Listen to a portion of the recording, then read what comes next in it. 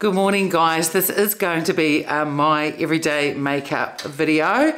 I figured out which eyeshadow that I'm going to use, but I'll just decide which foundation I'm going to put on. Not yesterday but the day before I decided to have my first go, not myself, but I went somewhere to get some derma needling done, and I'm going to talk about that a little bit more when I'm in my beauty room doing my everyday makeup. But my skin is a little bit drier than it normally is because of that, and it'll sort itself out over the next week. And also because of that, I haven't been using any actives, no vitamin C, no BHA, no HA, or my retinol either, just very basic, just cleanse, essence and a moisturizer as well. This morning when I woke up, I did think my skin was a little bit dry, probably not as dry as people with dry skin, but for me it did feel dry. So I've popped on moisturizer. I already put on sunscreen straight away, but I'm actually going to put on just a little bit more now of my sunscreen, my absolute favorite one. This is the Canmake. The other one that I wore yesterday because I didn't wear any makeup yesterday, and that is is it Elta? I can't quite remember the name, but I love that. It's a tinted one, and it gave some coverage to my face as well as giving sun protection. So I really love that one as well. So I will link that down below if you want to take a look at that. But this Canmake one is just gorgeous. It has beautiful moisturizing properties in it as well. And I'm just taking a look in the monitor, and I think my skin looks better now that I've popped that on. So for my foundation today, I'm gonna have to choose something that is definitely more on the glowy side. And even though my skin isn't as dry as I imagine as some people that suffer from dry skin or really dry skin, I've sort of got a feeling now of what that's like, and I think I prefer my oily skin. But as I was saying, it's not too bad. It could get drier over the next day or two, but as long as I keep moisturizing quite a lot throughout the day, then it should be okay. And if I wear foundations that are more on the moisturizing glowy side, then that should be fine. So it's nearly about 9 o'clock in the morning. I normally get up at 5:30. I love the mornings. I have a coffee, I check my Instagram, I check my emails, and then I also probably watch 1 or 2 YouTube videos as well. And then at 6 o'clock I feed the animals. I feed Margot, my cat, and also the 2 dogs as well. And then I put on a load of washing and I do a general tidy up. I've also vacuumed this morning as well, and just a few other things. I like to get those things done early in the morning, and then the rest of the day is mine really, apart from maybe some of my business work and helping out Tony in the background. But if there's none of that to do today, then I can just concentrate on some other things, maybe getting some posts ready for Instagram, putting things on my stories and other things like that. So now I'm just going to make my second espresso for the morning.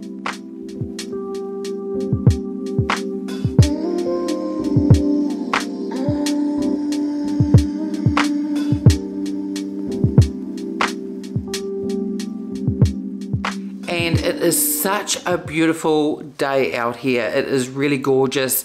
We're coming towards the end of winter here now in New Zealand. The sun is shining, the birds are going crazy. So what I'll do is I'm just going to take my camera outside just for about a minute and just show you how beautiful it is out there.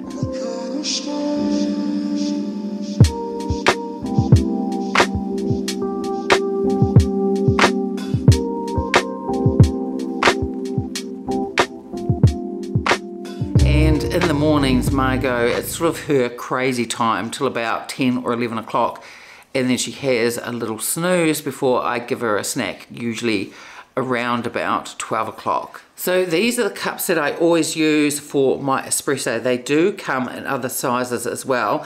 This is the brand, this is CREUSET, and I just love them. I love the size because I like my espresso really strong, so it just seems to me to be the perfect size, and it also helps keep my coffee warm for quite a while as well. I love this color. They have quite a range of colors, because I put something on my Instagram stories the other day and someone said, oh, I love the cup, and that was the pink one, and I'm just looking for it now, but I think that one's in the dishwasher at the moment. So I've got the pink and this color. They've also got beautiful oranges and green. I think they might also have them in white as well, but I really love them. And I bought a bigger size one the other day as well, because my husband doesn't drink coffee or tea, but he does quite like hot chocolates, and so the bigger size is sort of more of a mug size, and it was just perfect for hot chocolates. But I just think these are just really beautiful. So I've already ear wrapped my hair this morning as well. I did that probably about an hour ago, and it was a lot curlier. I'll just take my glasses off. It was a lot curlier when I first did it, but I prefer it when it drops down a bit, so you just sort of get more of a beachy wave with some body in it. And these sunglasses are Prada ones, and they are really old. They're probably about 10 years old. Now I think it was over 2 weeks ago when I went up to Auckland, I went to Chanel and I bought 2 pairs of Chanel sunglasses, and I am going to do a video on that, just showing you a really good look of them. I got a white pair and I also got a black pair as well. Now the reason why I've kept these sunglasses for so long is that I'm short-sighted, so I have to have prescription friendly sunglasses, and the Chanel ones that I got are prescription friendly. So I also need to make an appointment for the optometrist, because I haven't been for probably about 10 years, and they can just test my eyesight again and get the prescription lenses fitted in my new Chanel sunglasses. But I will do the video first just to show you what they're like, but I think they're really gorgeous. And I just wanted 2 pairs, just a white and the black, just so I can change it up a little bit. I wear these all the time. They're often just sitting on my head. I wear them when I go outside, and I wear them driving all year round. The only time I have the plain glasses, and they are probably about 15 years old, and that's if I'm driving at night, because obviously I can't drive at night with my sunglasses on. But I'm looking forward to getting the prescription lenses put in my new Chanel ones, because I think they're really beautiful. So Margot was just racing around. Like I said, it's a bit of her crazy time this time of the morning, and I usually brush her in the evening. She's looking a little bit shaggy, and I'll probably give her a wash this weekend as well. I wash her about every 3 or 4 weeks. It just helps keep her coat really beautiful. So she's nearly 8 months old now, so she's still a kitten. I'm just so pleased that I got her, because it'd been such a long time since I'd had a cat, and it was really sad earlier this year when Solomon passed away, and I thought, no, I don't really want another dog. We've got our bloodhound, and we've also had to basically adopt another dog. It was my dad's, and after my dad passed away, so now we've got Ted as well, and he's a border collie, so that's really enough dogs. And as I was saying, I used to have cats. I'm just going to put Margot down, she'll get a bit restless. And as I was saying, I used to have cats and I really loved them, and I do really think that I am a cat person. Solomon, my Newfoundland, was really a one-off. There was just something really special about Solomon, and I showed him a lot. He did really well in the show world, but I'm sort of been there, done that, and I'm over traveling around going to all the different shows, but I really miss him. But Margot is just a fabulous sort of replacement for him. She's like a little Solomon, and she does a couple of things that Solomon used to do as well. It's really strange. He used to lay sort of half inside and outside, and she does the same as well in the evenings. And the other thing that she does is a bit odd with other cats. If they're by you, if I go and I'm lying down or sitting on the couch, with cats they'll jump on you and beside you, but with her she's on the floor and laying down on the floor, sort of, and that's what Solomon used to do as well. So it's really interesting, but I love having her in my life. I just think she's absolutely gorgeous. So now I'm just going to finish my coffee and then I'm going to go into my beauty room, sort out what I'm going to put on for my makeup. Like I said, I've already decided what eyeshadow I'm going to wear. I'm just going to go and choose a foundation that is just a little bit more moisturizing. So I'll see you a bit later in the beauty room putting on my So I finally decided on a foundation. I decided on the Dior the Forever Skin Glow. I think that will be moisturizing enough. I did put on another layer of sunscreen probably about 10 minutes ago, like I normally do before I start my videos. And for the primer, I love the new Chanel Mattifying Primer, but I was gifted recently from Laura Geller. It's the Spackle, it's the Skin Perfecting Primer. And this one is hydrating. It says it moisturizes and replenishes. I have used this and I really like it. Probably more suited for me in the cooler months or in the summer if I was going to wear quite a matte foundation. But because my skin, although it feels pretty good at the moment, but because it's a little bit dry because of that procedure that I undertook, then I think this is going to be perfect. So I'm just going to put one and just a half pumps on. It is a really beautiful texture. It feels almost a little gel-like. Even though it's really moisturizing, it is beautiful and light as well. It's not heavy like a typical moisturizer, and I think it does give a really beautiful base. So I've still got my sunglasses on instead of putting on a headband, but it does exactly the same job at keeping my hair out of the way. And as I was saying earlier, this is how I have my sunglasses on during the day. I have them on top of my head just in case I go outside or just hop in the car and go driving. They're always there and I know where they are. So I'm just going to take one pump of the Dior Forever Skin Glow. This is in the shade, it should be, yes, it's in the shade 2.5N. And I'm going to put this on using a beauty blender. I don't want it to go on too heavy. So a beauty blender just helps just shear the foundation out just that little bit more. But I think this is going to be perfect. So the microneedling or dermaneedling, whatever you want to call it, I haven't done anything like that before. I've mentioned in a video, I think maybe was it earlier this year or last year, I do get Botox. And in New Zealand here, we don't have numbing cream before you put Botox on. They just do it. I suppose it saves waiting 25 or 30 minutes for the numbing cream to work. And although Botox it's a little bit painful, it's more like a sting each time. So I don't think it's that bad. And I've also had some laser to try and get rid of the sunspots. This one here has faded quite a bit, and I had some through here and they've faded quite a bit as well, and there were just two there.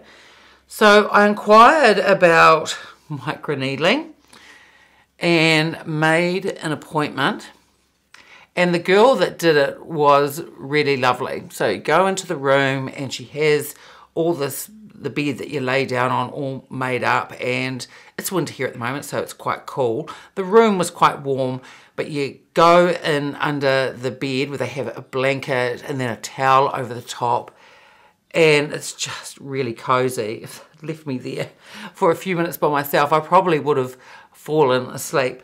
So when she comes in, she then asks if I had anything on my face, and I didn't have any makeup on, but of course I did have my sunscreen on and I'd done my skincare for the morning, although I hadn't put on any BHA or any actives the night before since I was getting that done. And she cleanses my face and uses hot towels, and it's all really relaxing. And then she gets the thing ready for the dermaneedling, and she goes, oh, I find this, she says, I find that it tickles. And I thought, oh, okay. You know, I've had the laser, and as I said, I had the Botox. The laser felt like a very weak rubber band, just flicking, and I didn't find that too bad either. So she started on my forehead area, and straight away I was like, what the hell is this pain? I thought it was really painful. It reminded me of that scene out of the movie, The 40-Year-Old Virgin, where he goes and gets waxed for the first time. That is the reaction I was having inside my head, and I was physically moving my head. Now, I think they start with the forehead because there isn't much fat under there, so it definitely is a bit more painful. She said, oh, I don't find it that bad. I said, oh shit. I said, it's really sore. So she gave me a few second break, and then she kept going. I think the worst part about it is when they do dermaneedling, it's sort of not just across like that and then they go across. They almost, well, what it feels like is that they're cross-hatching. So the pain just keeps getting worse. But then once she moved down to my cheeks, chin, even above the lip and on my nose, I didn't find it too bad. It still hurt, but it was nothing like the forehead. And also, while she was doing that, they're putting hyaluronic acid into your skin just to fill it full of moisture. And then she also put a couple of other things in. I can't quite remember, probably because I was in too much pain when she was explaining it. But I think it was something more geared towards sun damage as well. So with the laser and then this, I'm hoping that these are going to fade quite significantly. So after that, then they put on a cooling mask, and then they get a roller and go over the top, because once they're finished, you can feel your skin, it's really heated up, but then once they put that mask on, everything starts to cool down. And then she put a tinted, it was a mineral SPF on me, and once I'd walked out, I didn't look red at all, or even pink. It covered it really well. So despite the pain, I have booked in for 2 more. They do recommend 3 sessions, 6 weeks apart, and it will be the 6 weeks apart because that's when the cell turnover is. It's about every 6 weeks. So I go again in another 6 weeks, but at least I'm prepared for what it's going to be like. I think I would rather them, instead of them underplaying what the pain level is going to be, I'd rather say, look, this really hurts and I will give you a break if you need it, but it isn't really pleasant, but it's not going to last too long. I would just rather they said that, because to me it is certainly no way like a tickle. Now, I didn't have any numbing cream. Again, I think they do over in the States and other places, and I asked her about that. I just said, oh, I think overseas they put numbing cream on. She said, oh yes, she said, but then she said, we like to see people's reactions so we know sort of what pressure and what level to do it on, which I sort of understand that reasoning, but no, there was no numbing cream. So I've got another appointment in 6 weeks, and then another 6 weeks after that.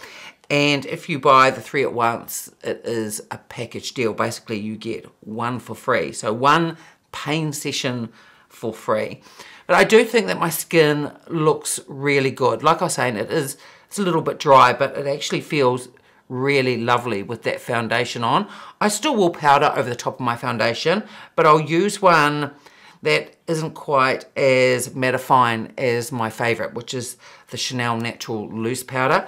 I've actually pulled out of the drawer a Guerlain one. And I've just done my eyebrows, so now I'm just putting some gel over the top just to hold them in place. The other thing is for the next week, it was 2 days ago I got it done, so probably for at least another 5 days, those actives and retinol I'm going to keep out of my skincare. I still double cleanse at night, but it's cleansing. Then I use an essence, which is a rephr one that I've been using for quite a while, and that was gifted to me. And that is really calming on my skin. And then I've just been putting a moisturizer on that, again, just has no actives in it whatsoever, just to keep everything very calm and very hydrated, and it seems to be working really well so far. So I've just popped some eyeshadow primer on, and for the loose powder, I'm going to use this Guerlain loose powder. And with this one, it has the puff inside, and if you've seen my other videos, I normally use a brush to put the powder on, but with this I actually quite like using the powder puff, and it always just feels a little bit extra. Now this can get quite messy, so I just keep the puff on the top like that, and then I just turn it upside down, and then you get the powder on the puff, and I just dot that on, and then I just go over in a rolling type motion. Now this is quite heavily fragranced, this powder, which is typical of Guerlain. I think that the scent is really beautiful, but just so that you're aware. So for bronzer, I'm going to use the Chantecaille one. This is in Goa, and I think this is a beautiful bronzer. Not the most recent collection, but the one just before that. I think they released the lighter shade in this bronzer, and I haven't got that, and I didn't pick up that new one either. Actually, I don't even know whether it's been released in New Zealand. I wouldn't mind trying the other shade with the bronzer. So if or when it comes to New Zealand, I may pick that up, but I know a few people were a little bit disappointed that it was different packaging for that collection, but essentially it was the same shade.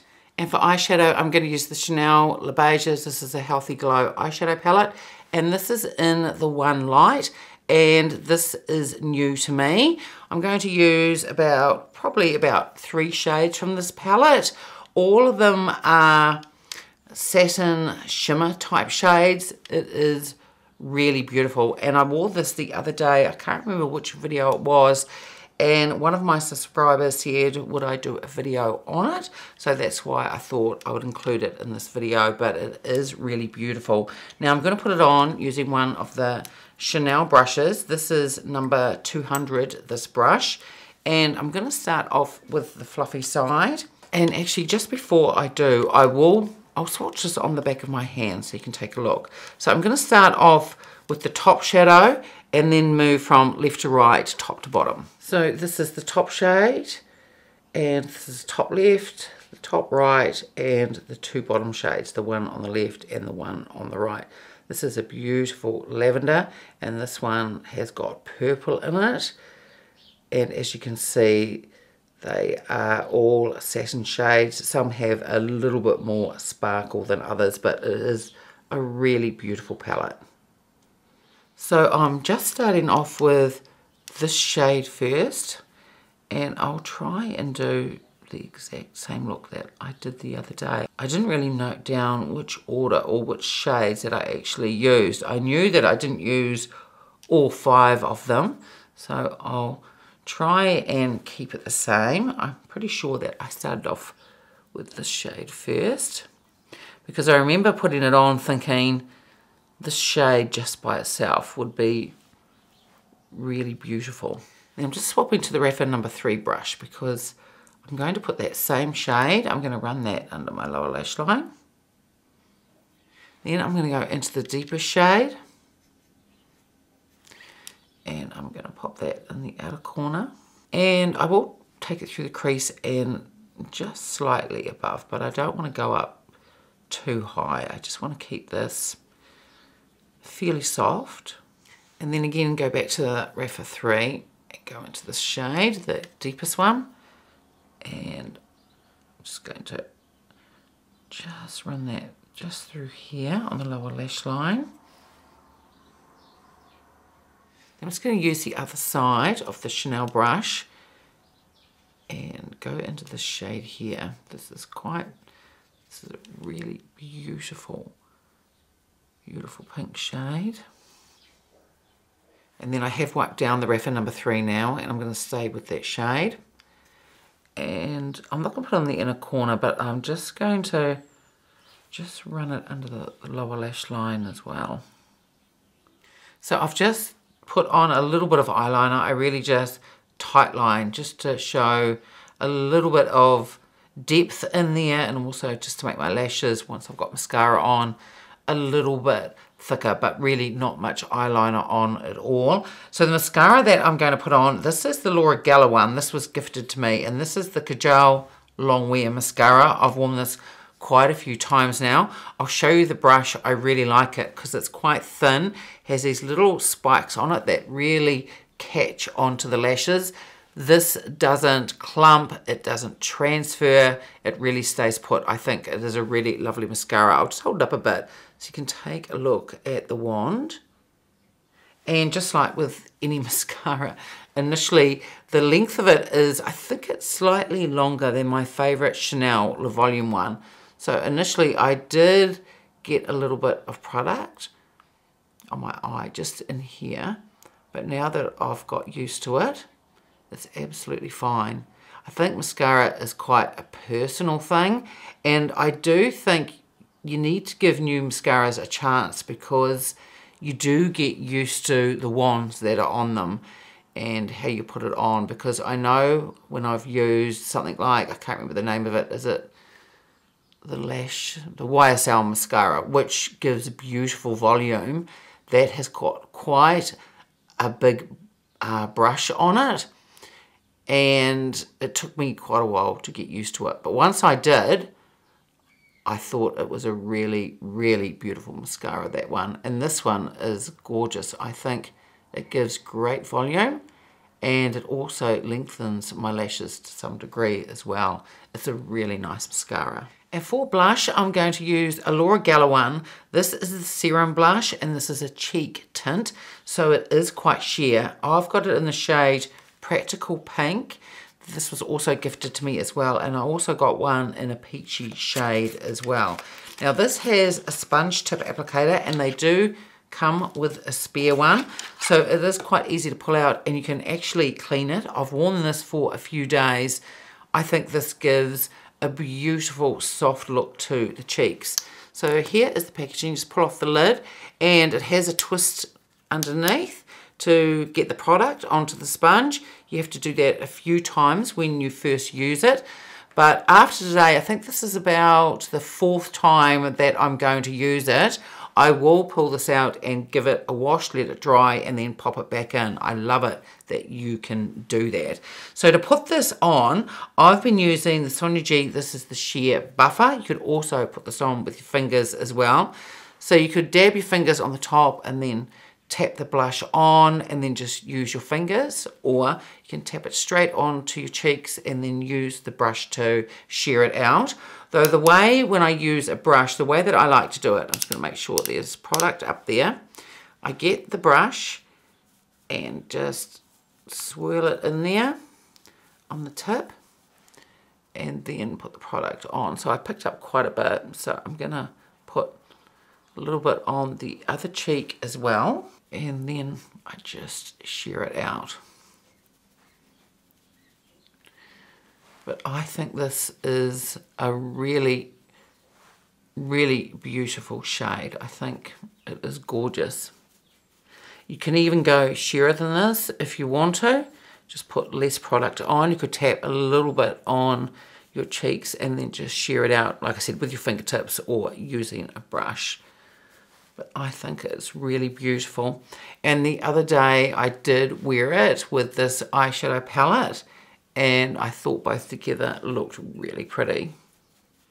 And then finally for lipstick, I'm going to use one of my favourite ones for this year really, and I've got quite a few of these now. This one is the Dior Addict Lip Maximizer, and this is in the shade, this is 014, and this is Shimmer Macadamia.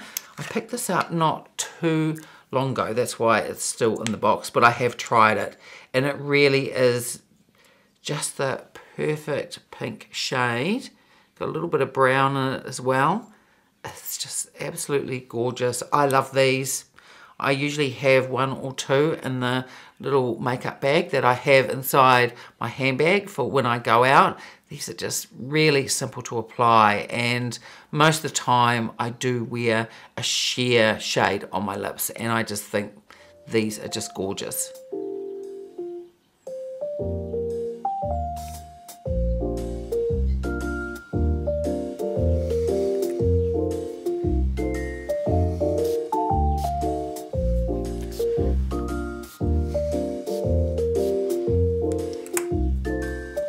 So here is the final look. And altogether, I just think this is a really pretty, really soft, everyday look. I love this eyeshadow palette. I think it is gorgeous. I still think there's another Beiges eyeshadow palette that I haven't got. I think I've got nearly all of them. I'll have to have another look. I've also recently picked up the one in Deep, and I really love that one as well. But I think this is just gorgeous. Just really pretty colours. I think they go on beautifully, and there is quite a bit of pigment to this, especially with the deeper shade here, and even the first shade that I used, this one here. I think it went on really well, but I love the shades together. I think it is gorgeous. The foundation, the Dior Forever Skin Glow, feels really good on my skin. After that treatment, my skin is just a little bit dry. And as I was saying at the very beginning of this video, it's not dry like with dry skin, but it's drier than it normally is. So it feels a bit odd to me. But with this foundation on, it just feels absolutely beautiful. And probably also what helped is the Laura Geller, that Skin Perfecting Primer, because it's moisturizing but light, and that probably helps keep all that moisture in. And I really like the blushes as well. As I said, I've got 2 of these. I think this color in Practical Pink is really pretty, and I think they give a beautiful soft look to my cheeks and really flattering for mature skin. And the Dior Addict Lip Maximizers, I love them, and I think the shade is absolutely gorgeous. So that's it for today's video. I would love it if you gave it a like and subscribed, and I will see you next time. Bye.